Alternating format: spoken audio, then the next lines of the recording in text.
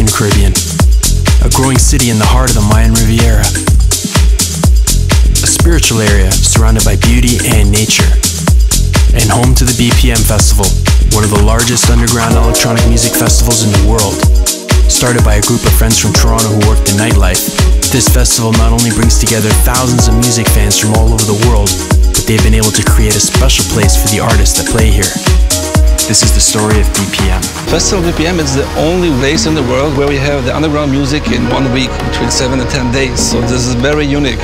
It's very special. BPM stands for bartenders, promoters, and musicians. Doing a festival focused and geared towards people who worked in the industry. It's unlike any other festival. We use a whole town as a platform rather than just one gigantic park. It's a week of variety in terms of house music and more underground sort of styles. Day parties, night parties, multiple parties going on at once. In some of the best and most interesting venues in the world. It's incredible to see the way it's grown.